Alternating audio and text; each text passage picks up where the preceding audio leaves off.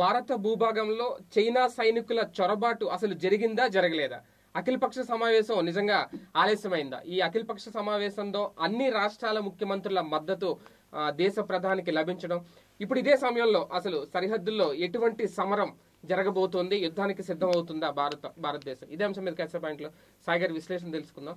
సరే, అంటే మొన్న జరిగిన ఈ గాల్వాన్ లోయ దగ్గర జరిగిన ఈ గలాటా తర్వాత మన సైనికులు 20 మంది మరణించిన తర్వాత కేంద్ర ప్రభుత్వం ఎటువంటి స్టెప్ తీసుకోబోతుంది అనే ఆసక్తి అయితే అందరిలో ఉంది. ఇదే టైంలో అఖిలపక్ష సమావేశం జరగడం, అందులో రేజ్ అయిన పాయింట్స్ చాలా వరకు చూసుకుంటే ఇప్పటికే ఆలస్యం చేశారు అని చెప్పి సోనియా గాంధీ మాట్లాడడం, నిజంగా భారత భూభాగంలోకి వాళ్ళు గనక చొరబడకపోతే ఎందుకు 20 మంది మన సైనికులు మరణించారు అనేది కూడా రాహుల్ గాంధీ లాంటి వాళ్ళు వేసిన ప్రశ్న. రైట్, ఇక్కడ చొరబాటు అనేది జరిగి ఉంటే ఖచ్చితమే తప్పు. ఇక్కడ చొరబాటు భారత భూభాగంలోకి జరగల. డోక్లాం ఏంటి, మనదే కాదు, భూటాన్ది. అవును, వాళ్ళకి అక్కడ ఉన్నటువంటి స్పాటు భూటాన్తో మనకి రక్షణ బంధం ఉంది. భూటానే వదిలేసింది చైనా కట్టుకుంటున్నా సరే, కానీ అక్కడ కడితే ఆ ప్లేస్ మనకి ప్రమాదకరం కాబట్టి మనం వెళ్ళి భూటాన్లోకి వెళ్ళి మరీ కొట్టొచ్చు. చైనాని వెనక్కి పంపించాం. ఆ సందర్భంలో భూటాన్ మనకేం సహకరించాలి, పేరుకి మాత్రం ఏం మాట్లాడకుండా ఉంది అంతే. భూటాన్కి మాకు సెక్యూరిటీ కన్సర్న్స్ ఉన్నాయిలే అని చెప్పేసి మనం వెళ్ళాం. ఏమాత్రం సహకరించకపోయినా కూడా మనం చేసాం. ఎందుకు, మనకి ప్రమాదం అనుకున్నప్పుడు అక్కడికి వెళ్ళి మరీ కంట్రోల్ చేసాం. ఇది అంతే. వాస్తవంగా ఇక్కడ ఆ పాల్వాంగ్ లేక్ దగ్గర 4వ పాయింట్ ఒకళ్ళు ఉన్నారు, 8వ పాయింట్ దగ్గర ఒకళ్ళు ఉన్నారు. ఫింగర్స్ అంటున్నారు వాటిని. 4th ఫింగర్ దగ్గర ఒకళ్ళు, 8th ఫింగర్ దగ్గర ఒకళ్ళు. ఈ మధ్యలో ఉన్నటువంటిది ఓపెన్ స్పేస్. మన స్పేస్లో మనం వంతెన కడుతున్నాం. ఆల్రెడీ ఒక వంతెన పూర్తయిపోయింది. ఇది పూర్తయిపోతే కనుక శాంతం అటుకెళ్ళిపోవచ్చు. ఆ ప్లేస్లోకి ఇటు మీరు రావడానికి వీల్లేదు కదా, మీరు కట్టడానికి వీల్లేదు అంటది. వంతెన కట్టుకుంటే నీకేంటి ప్రాబ్లం అంటున్నాం మనం. అంటే ఆ వంతెన కట్టేది గాల్వాన్ లోయ మీదే కదా, లోయ మీద, నది మీద, అదే నది మీద. కానీ వాళ్ళు ఆక్రమించాలనుకుంటుందే టోటల్ గా గాల్వాన్ లోయని కదా. అసలు మొత్తం ఆక్రమించాలనుకుంటే మొత్తం నాదేని అంటున్నాడు వాడు. కానీ ఇన్ఫ్రాస్ట్రక్చర్ మనం చేస్తాం ఇట్లా అనుకోలేదు వాడు. మనం ఇన్ఫ్రాస్ట్రక్చర్ వేసుకుంటూ రావడం వాడికి సమస్య అయింది. ఎక్కడ అందుకని దీన్ని ఆపమంటం కోసం వాడు ఏం చేశాడు, వాడికి ఉన్నటువంటి ఎల్ఏసి దగ్గర ఉన్న వాడి పాయింట్ ఎక్కడైతే ఉందో వాడి పాయింట్ దాటి మన పాయింట్ దాకా రాల. ఆ మధ్యలో నో మ్యాన్ జోన్ ఏదైతే ఉందో 4th to 8th ఫింగర్ మధ్యలో ఉన్నటువంటిది నో మ్యాన్ జోన్. అది ఎవరిది అనేది తేల్చుకోవాలి. కాబట్టి నువ్వు అక్కడ ఉండు, మేము ఇక్కడ ఉంటామని చెప్పుకున్నాం. ఇప్పుడు మనం ఇక్కడ ఉన్నాం, వాడు అక్కడ ఉండాలి. వాడు ముందుకు వచ్చి ఈ నో మ్యాన్ జోన్లో పర్మనెంట్ శిబిరానికి రెడీ అయ్యాడు. ముందు బుల్డోజర్లో ఇవన్నీ పట్టుకొచ్చాడు. కుదరదన్నాం. అప్పుడు 2-3 రోజుల తర్వాత, ఒక వారం రోజుల తర్వాత బుల్డోజర్లో వెనక్కి వెళ్ళినాయి. ఇక తర్వాత చర్చల్లో భాగంగా మీరు ఆపేయాలంటారు, మన నిర్మాణం ఆపేయమంటారు, రోడ్లు ఆపేయమన్నారు, వంతెన ఆపేయమన్నారు. ఇది నడుపుతున్నాం, అది నడుపుతున్నాం. కాబట్టి మేము ఇక్కడ పర్మనెంట్ కడతామన్నారు. నువ్వు కట్టడానికి నీకు హక్కు లేదు, నీ ప్లేస్లో నువ్వు కట్టుకో, ఇక్కడ మాత్రం కట్టడానికి వీల్లేదు అనేది మనం చెప్పింది. దాంతో వచ్చినటువంటి గొడవ అంటే వాడు మన లోపలికి రాలా, మన ఫింగర్ దాటి రాలా. వాడి ఫింగర్ దాటి మన ఫింగర్ దాటి మధ్యలో ఉన్నటువంటి ప్లేస్ ఏదైతే ఓపెన్ జోన్, నీది నాది, ఇద్దరం తిరగగలిగినటువంటి కేవలం పెట్రోలింగ్ మాత్రమే చేసేటువంటి స్పాట్లోకి వచ్చి అక్కడ పర్మనెంట్ది కడుతుంటే ఆపాం. తర్వాత ఒప్పందంలో భాగంగా వెనక్కి వెళ్ళిపోవాలి, కొద్దిగా వెళ్దాం, 1 కిలోమీటర్ అనుకున్నారు, 2 కిలోమీటర్లని ముందు అనుకుని వెళ్తున్నామని ప్రారంభించి అవతలకి వెళ్ళి ఒక పీక్ పాయింట్ దగ్గర ఆగిపోయారు. అక్కడ టెంట్ వేశారు, దాన్ని ధ్వంసం చేశారు. మన వాళ్ళు వెళ్ళి ఎట్లా చేస్తారనేటు పెద్దోళ్ళు ఆల్రెడీ మాట్లాడుకున్నారు కదా, తీసేయాల్సిందే అని చెప్పేసి సరే అని అవతలకేసి మరీ రిస్క్ పాయింట్ దగ్గర వేసి ఏది వెంటనే కొద్దిగా అవతలకి వెళ్ళి మళ్ళీ మన వాళ్ళు వెళ్ళగానే వెనకాల జాగ్రత్తగా 120 మందిని పెట్టుకుని ఆ కర్రలు రాడ్లు పెట్టుకుని అటాక్ చేసి అంటే అక్కడ జరిగింది. అంటే ఇక్కడ క్లారిటీ చాలా మందికి ఇంకా రావట్లేదు. ఒప్పందం ప్రకారం అసలు దాడి చేసుకోకూడదు అనే ఒప్పందం జరిగిందా, ఓన్లీ కాల్పులు మాత్రమే జరపకూడదు, ఫైరింగ్ మాత్రమే జరగకూడదు అనే ఒప్పందం జరిగిందా? ఏ ఒప్పందాన్ని ఉల్లంఘించారు వాళ్ళు?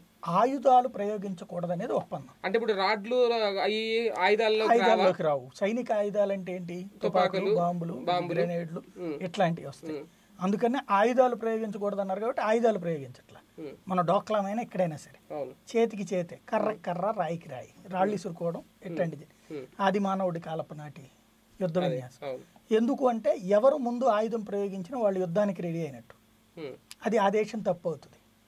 అందుకనినే ఈ వ్యవహారం. అంటే ఇప్పుడు ఇది ఆయుధాల్లోకి రాదు కాబట్టి వాళ్ళు రాడ్లు కర్రలు పట్టుకుని వచ్చి కొట్టినా సరే అది తప్పు అవ్వదు. అది అంటే వాస్తవంగా అది కూడా తెచ్చుకోకూడదు, కానీ తెచ్చారు వాళ్ళు.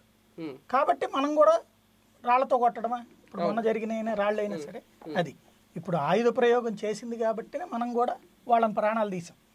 ఇప్పుడు మనం అదే ఆయుధాలతోనే మనకు కూడా ప్రాణ నష్టం జరిగింది కదా. అంటే వాళ్ళు దేన్ని ఏ లిమిట్ క్రాస్ చేశారు అనే దాని మీద ఒప్పందంలో ఏమన్నా ఇంకా సరైన లోపాలు ఉన్నాయి, సవరించుకోవాల్సిన అవసరం ఉందని అసలు ఆ ఒప్పందమే అనవసరమేమో. ఎందుకంటే సైనికులు అనేవాళ్ళు ఆయుధాలు లేకుండా ఉండడం మంచిదే, శాంతి ఉద్దేశం. అది గౌరవించనోడి దగ్గరికి అనవసరం. కానీ ఇక్కడ అసలు శాంతి ఎక్కడ ఉంది, ఎక్కడ కనిపించింది? అది ఇప్పుడు ఇంతకు ముందు అయితే ఆ ఒప్పందం కోసమే, కానీ వాడు ప్రతిసారి కూడా ఇలాగే రావటం, భూమి ఇచ్చేసాం మనం. ఇంతకు ముందు జరిగిన ప్రతిసారి కూడా భూమి వదులుకున్నాం, మనం వెనక్కి వచ్చేసాం. కాబట్టి వాడు ఇలాంటి తెలివితేటలే ప్రదర్శిస్తుంటాడు, దౌర్జన్యం చేయటం అనేటువంటిది. దానికి ఇప్పుడు మన ఫోర్స్ ఎదురు తిరుగుతారని వాడు ఊహించలేదు. ఈ ఎదురు తిరగడమే కాకుండా వాళ్ళ ప్రాణాలు కూడా తీస్తారండి. ఇక్కడ ప్రాణాలు తీస్తే భయపడి పారిపోతారు అనుకున్నాడు, కానీ అంతకంటే అగ్రెసివ్గా అటాక్ చేస్తారని ఊహించకపోవడం ఒక్కటే ఈసారి తేడా. అంటే దానివల్ల మనము నష్టపోయాం, ప్రాణాలు నష్టపోయాం. అంటే వాళ్ళకు కూడా ఎన్ని ప్రాణాలు పోయాయి అనే దాని మీద వాళ్ళు ఇంకా ఒక లెక్క అయితే విడుదల చేయట్లేదు. దాదాపు 60-70 మంది చనిపోయి ఉంటారని కూడా ఒక అంచనా. ఎందుకు విడుదల చేయట్లేదు అనుకోవాలి అసలు? అంటే చైనాకు వచ్చేటప్పటికి వాళ్ళల్లో ఉండేదంతా కూడా ఇంటికి ఒకడే మనిషి, వాడిని సైన్యంలోకి తీసుకున్నారు. వాళ్ళకి సైకలాజికల్గా ఒక ప్రెషర్ ఉంటుంది. ఇప్పుడు వాస్తవంగా చెప్తున్నది ఏంటి, సంతోష్ మరణం వాళ్ళు చేసిన తప్పు ఏంటంటే కొడితే ఇదైపోద్ది అనేది, ప్రాణాలు పోయినాయి. దాంతో ఆగ్రహంతో మన వాళ్ళు వెళ్ళారు. ఆ టైంలో ఒకళ్ళనొకళ్ళు తోసుకోవడంతో దీంట్లో కింద పడిపోవడం, ఆ టైంలో మన వాళ్ళు ఇద్దరిద్దరు పీకలు పట్టుకుని కిందకి దూకడం, ఇదంతా జరిగింది.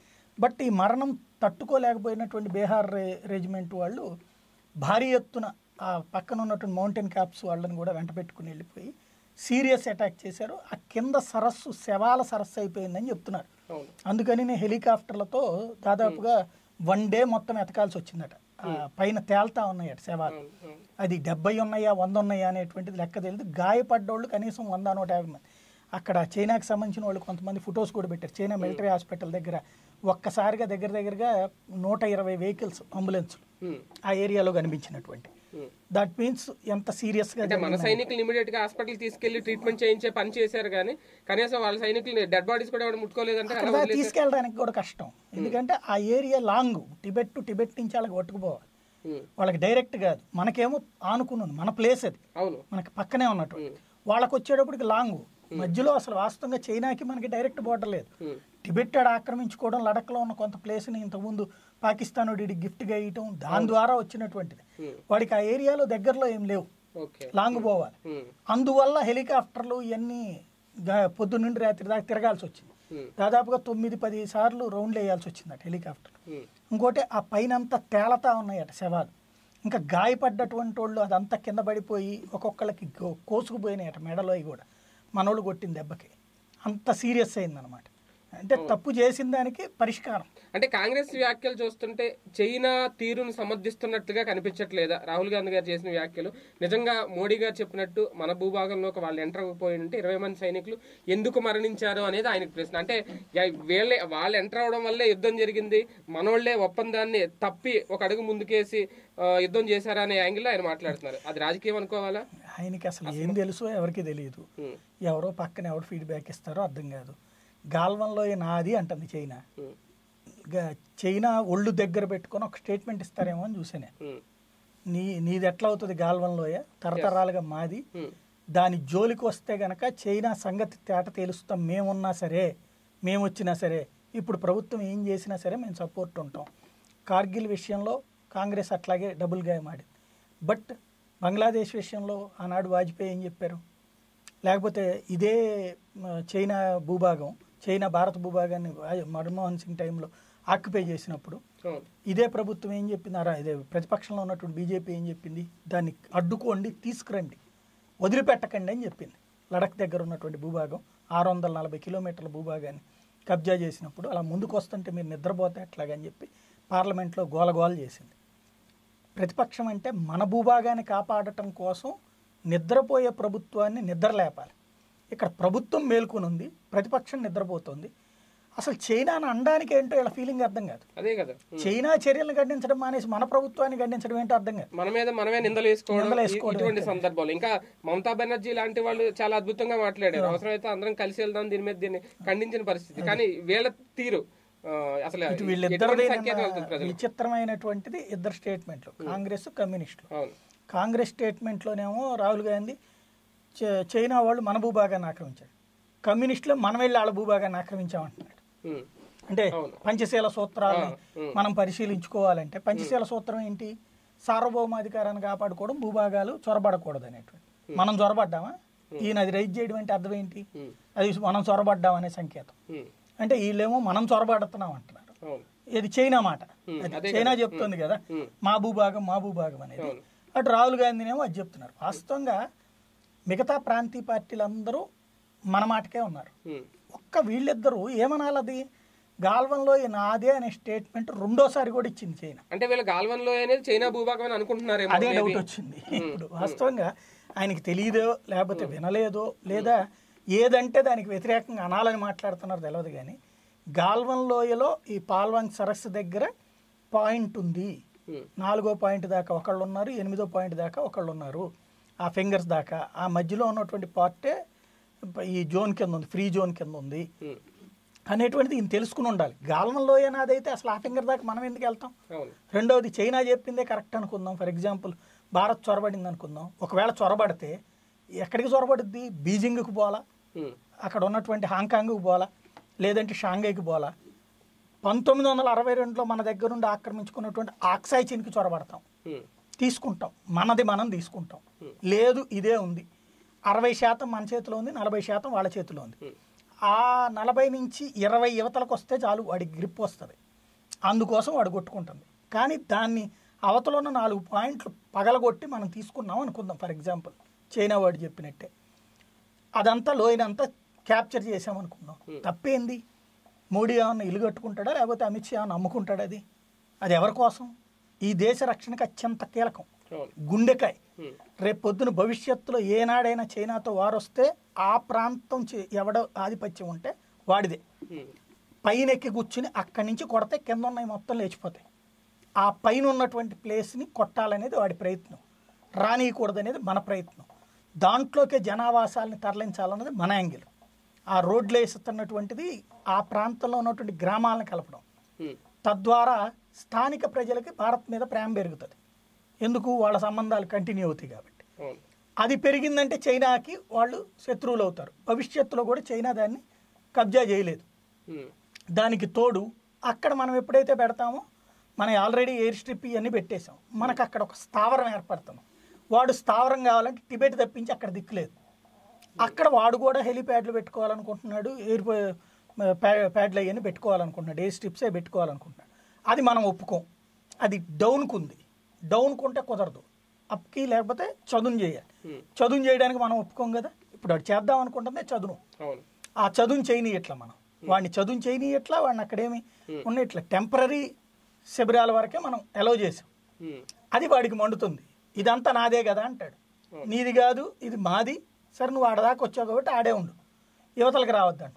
అక్కడ పర్మనెంట్ది, అక్కడ ఎలాంటి మనం అలౌ చేయం కాబట్టి వాడికి రగులుతున్నటువంటిది. దానికి అనుగుణంగా వీళ్ళ స్టేట్మెంట్లే ఇక్కడ వింత.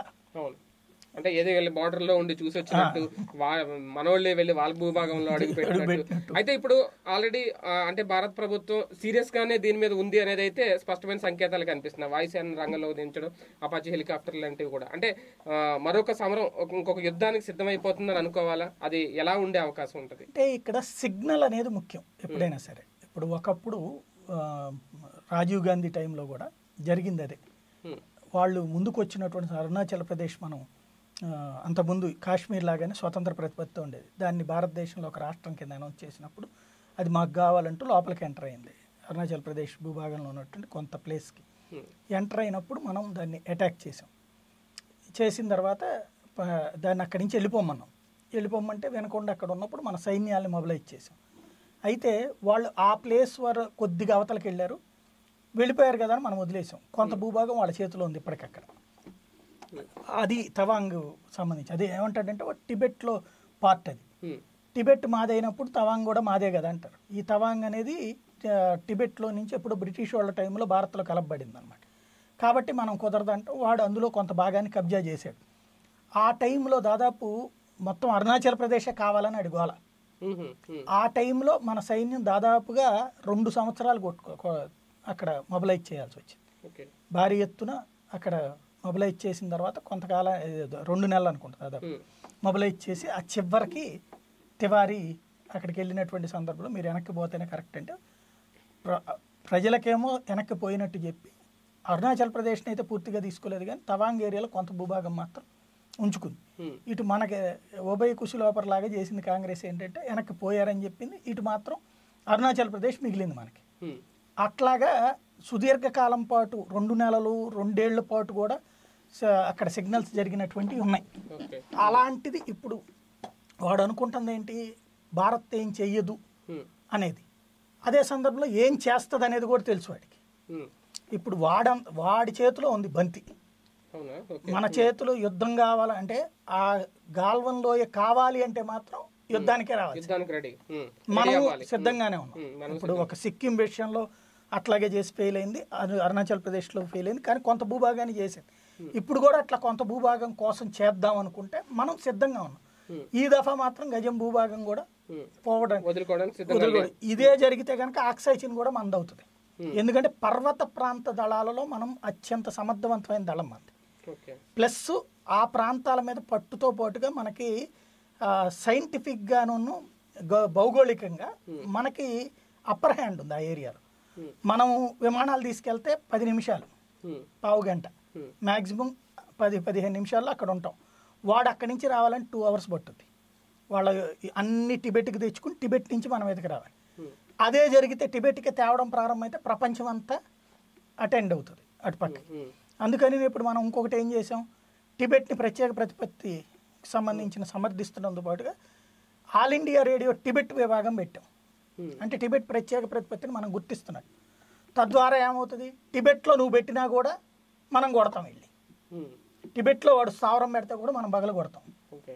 ఎందుకు, అది నీది కాదు, మేము గుర్తించట్లేదు దాన్ని. టిబెట్కి సంబంధించిన దళాయిలామా ఇక్కడి నుంచి పరిపాలిస్తున్నాడు. టిబెట్ రాజు ఆయన ఓ లెక్క. టిబెట్ రాజు గారు మనకి ఇచ్చారు ఛాయిస్, కొట్టి అవతల పడేస్తాం. అలాగని అంత సింపుల్ కాదు. అంటే వేరే దేశాల సపోర్ట్ ఏమైనా తీసుకోవాల్సి వస్తుందా ఒక భారీ యుద్ధం చేస్తే? అలాంటి టైంలో రష్యా లాంటి దేశాలు మనకు సపోర్ట్ చేస్తాయా ఆయుధాల పరంగా కానీ? వాస్తవంగా విదేశాలు ఇది కనుక చైనా ఇక్కడతో వదిలేస్తే ఆగిపోయినట్టు. చైనా ఇది దాటి లేదు, దాన్ని ఎట్లయినా స్వాహా చేయాల్సిందే అని కనుక దిగితే 3వ ప్రపంచ యుద్ధం అనేది గుర్తుపెట్టుకోవాలి. అది ఒక్కరోజుతో అయ్యేది కాదు. టిబెట్లో స్థావరం ఏర్పాటు చేస్తే కొడతాం. దాంతోపాటుగా చైనా చుట్టూ ఉన్నటువంటి దేశాలు ఇప్పుడు భారత్తో స్నేహంగా ఉన్నాయి. అటు హాంకాంగ్లో తిరుగుబాటుకి సిద్ధంగా ఉన్నారు, తైవాన్ వాళ్ళు కొట్టడానికి సిద్ధంగా ఉన్నారు.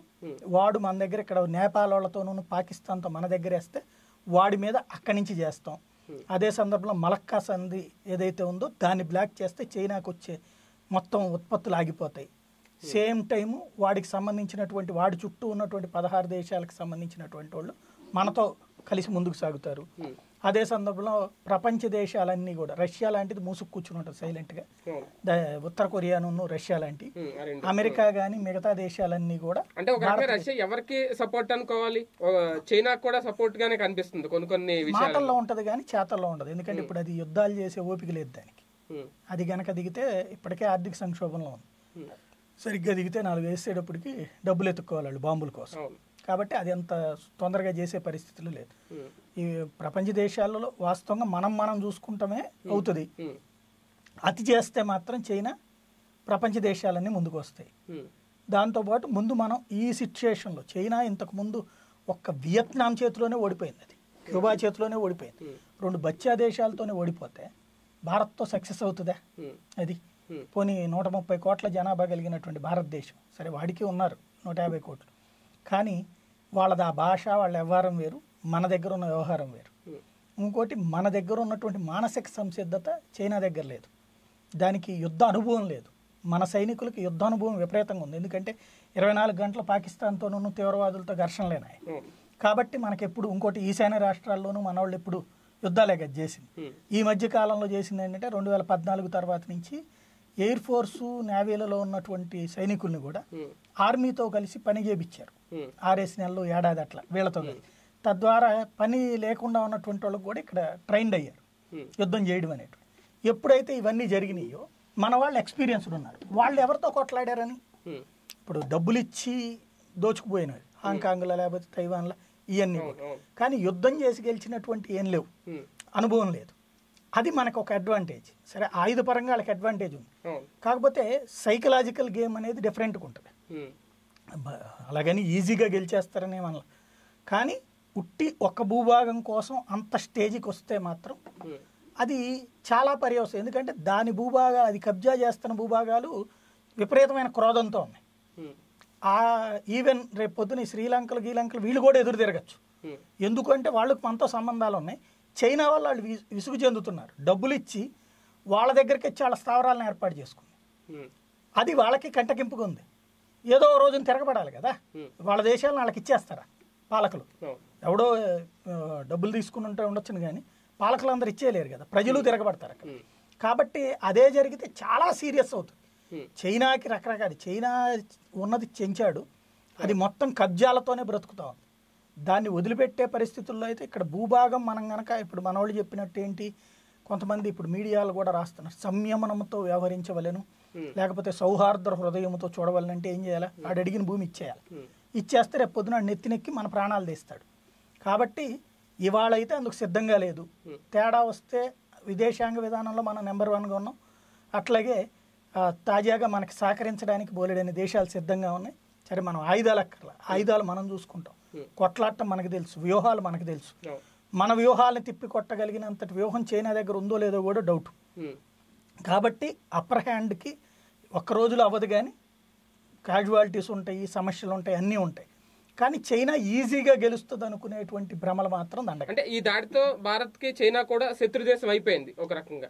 అంటే ఇదే టైంలో చైనాకి సహకరించే కూడా దేశాలు కూడా ఇప్పుడు శత్రు మిత్రుడు అంటారు. కాబట్టి పాకిస్తాన్ సపోర్టు ఎంతవరకు చైనాకు ఉండే అవకాశం ఉండవు. ఒకవేళ నిజంగా మీరు అన్నట్టు థర్డ్ వరల్డ్ వార్ గనక రెడీ అయితే, ఆ సిచ్యువేషన్ కనుక వస్తే, మన దగ్గర ఏమన్నా న్యూక్లియర్ బాంబులు లేదంటే బ్రహ్మశ్రీ మిసైల్స్ లాంటివి ఉపయోగించే అంత పరిస్థితి వస్తుందా? అప్పుడు చైనా ఒకవేళ పాకిస్తాన్ ఏకమైతే, ఒకవేళ మనం కొన్ని దేశాలతో ఉన్నట్టు మీరు అన్నట్టు నార్త్ కొరియా, రష్యా ఒకవేళ సైలెంట్ గా ఉన్నా, అంటే ఆ దాడికి ఎదుర్కోవడం సిద్ధమేనా? మన దగ్గర అంత బలగం ఉందా? మనోళ్ళు ముందే చెప్పిందే ఏకకాలంలో 2 యుద్ధాలు చేయడానికి సిద్ధం అనేది.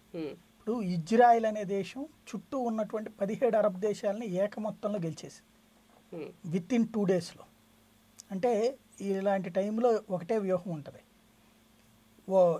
వాళ్ళకి సంబంధించినటువంటి స్థావరాలు కదలనీయకపోతే చాలు. పాకిస్తాన్ని సరిగ్గా 2 days చాలు మనం కొట్టడానికి, విపరీతం అక్కర్లేదు. ఒకేసారి ఇద్దరు కలిసి వస్తే 2 వైపులా కొట్టగలిగేటువంటి వ్యూహాలు ఉంటాయి. ఆల్రెడీ మనం దానికి తగ్గట్టుగానే ప్రిపేర్ చేసి పెట్టాం. అదే సందర్భంలో వాళ్ళ పక్క నుంచి కొట్టడానికి తగ్గట్టు ఇప్పుడు పాకిస్తాన్ ముందుకు వస్తుంటే ఏమవుతుంది, అక్కడ బెలూచి వాళ్ళు వచ్చి దాడి చేస్తున్నారు. అట్లాగా వాళ్ళకి పెట్టే వ్యవహారాలు ఉంటాయి. సేమ్ టైం ఇది ఉంటుంది. 2 వైపులా కొట్టడానికి తగినటువంటి వ్యూహం అయితే మన దగ్గర ఉంది. అది ఎంత స్ట్రాంగ్గా పనిచేస్తుంది అనేది ఫీల్డ్లోనే తెలుస్తుంది. కాకపోతే అదే అంటే మీరు చెప్పినట్టు బ్రహ్మోస్లో లేకపోతే ఇవన్నీ దిగడం అంటే యుద్ధం చేయడానికి సిద్ధపడటం అంటే అది వాస్తవంగా పాకిస్తాన్ చైనా ఒకటైతే ఆనాడు గనక ముగ్గురు కలిసి కూటమై 2వ ప్రపంచ యుద్ధం అయినట్టు వీళ్ళకి 3 కలుస్తారు, నేపాల్, పాకిస్తాను, చైనా. వీళ్ళ 3 కలిస్తే వీళ్ళకి అయితే గీతే నార్త్ కొరియా కూడా కలవాలి. 4 కలిస్తే అటు పక్కన 25 దేశాలు ఒక్కటవుతాయి. అమెరికా, ఫ్రాన్సు, రష్యా, జర్మనీ, అంటే రష్యా సైలెంట్, మిగతా అన్నీ ఒక్కటవుతాయి. ఎందుకు అంటే అంగీకరించడానికి సిద్ధంగా లేవు. దీని ఆర్థిక ఆధిపత్యమే విసుగుపుడుతోంది. దానికి తోడు దీని విస్తరణవాదం, జపాన్తోనూ గొడవలు ఉంటాయి. ఇటు పక్కన దీనికి గొడవలు లేని దేశమే లేదు. అన్ని దేశాలతో గొడవలు ఉన్నప్పుడు ఆ దేశాలందరూ రేపు పొద్దున చైనా దుందుడుకుని ఒప్పుకుంటాయా? అందరూ కూడా మన వైపు వస్తారు. ఆ 17 మనకు యాడ్ అయితే ఇదేమవుతుంది, అందరు తలా వచ్చి చేస్తే అప్పుడు అమెరికా కూడా తలా. ఇప్పుడు ఎవరైతే కరోనా దగ్గర నుంచి అమెరికా కసిగా ఉంది, యూరోపియన్ యూనియన్ అంతా కసిగా ఉంది, అందరూ కలిసి మనతో కలిస్తే ఏమవుద్ది దాని పని. కాబట్టి ఓ రకంగా అది ఆత్మహత్యా సదృశ్యం. ఇప్పటి వరకు జరుగుతున్నటువంటి కోణంలో నుంచి తొందరగా సెట్ చేసుకుని వెనక్కి పోతే బెటరు. డోక్లాంలో ఎందుకు వెనక్కి వెళ్ళిపోయింది? మనది కాని భూభాగం మనం రక్షించి పెట్టాం కదా, అక్కడ ఎయిర్ స్ట్రిప్ కట్టేసుకున్నామో అవతల అంటది. ఎయిర్ స్ట్రిప్ కట్టుకున్నావు, కానీ నీకైతే ఆ ప్లేస్ని అయితే ఇవ్వలేదు కదా, నెక్ జోన్ ఏదైతే ఉందో అది. అలాంటి సిచ్యుయేషన్లో అంటే వాళ్ళ ప్లేస్లో వాళ్ళు కట్టుకుంటే పర్లే, యువతలకు వస్తే జరిగేటువంటిది అయితే ఉండదు. అఖిలపక్ష సమావేశం లేట్ అయింది అని వ్యాఖ్యలను ఎలా చూడాలి? అది అమాయకత్వం. అంటే అక్కడ వాళ్ళు జరగగానే బాబు అందరు కూర్చోండి మీరు అందరూ కలిసి, అంటే నెల రోజుల నుంచే ఈ గాల్వాన్ లోయ దగ్గర ఒక అంటే మరీ అంత యుద్ధ వాతావరణం లేకపోయినా చిన్న చిన్న కొట్లాట్లు, వివాదాలు, వాగ్వాదాలు జరుగుతున్నాయని ఎప్పటి నుంచో జరుగుతున్న ప్రచారం. ఆ ఉద్దేశంలో అన్నారని అనుకోవాలా? అప్పుడే అఖిలపక్ష సమావేశం ఏర్పాటు చేసి ఇమీడియట్ గా చర్య తీసుకుంటే 20 మంది మరణించి ఉండకపోయేవారు. వీళ్ళు చెప్తే మరణించకుండా ఉండేది కాదు. కానీ అక్కడ బేసిక్గా ఏంటంటే ఘర్షణ వాతావరణం అంత సీరియస్ అనేది మనం చేసినట్టు అవుతుంది. అఖిలపక్షం ముందు పెడితే ఇప్పుడు వాడు ముందుకు వచ్చాడు కాబట్టి మనం పెట్టాం. ఇప్పుడు ప్రపంచానికి ఒక సంకేతం ఇచ్చాం. మన వాళ్ళని 20 మందిని ప్రాణాలు తీస్తే మనం దానికి రిటాలియేట్ చేసాం. తద్వారా ఎవరు భారత్ని ఏలెత్తి చూపెట్టలేదు కదా, చైనా వైఖరి. కాబట్టి ఇప్పుడు అఖిలపక్షం పెట్టాం. అంటే ఏంటి, యుద్ధానికి సిద్ధమవుతున్నాం, మీరేంటి మీ సజెషన్ ఏంటి? అప్పుడే చెప్తే ఏమనేది చైనా, భారత్ చూడండి అఖిలపక్షం కూడా పెట్టి మా మీద యుద్ధానికి రెడీ అయిపోయింది అంటది. అప్పుడు తప్పు మన మీద ఎత్తుతుంది. కాబట్టినే ఇప్పుడు ఆగింది. ఇప్పుడు అనటానికి హక్కు ఉంది మనకి. అదిగో చైనా ఇట్లా చేసింది కాబట్టి మనం ముందుకెళ్ళబోతున్నాం, మీరేమంటారు?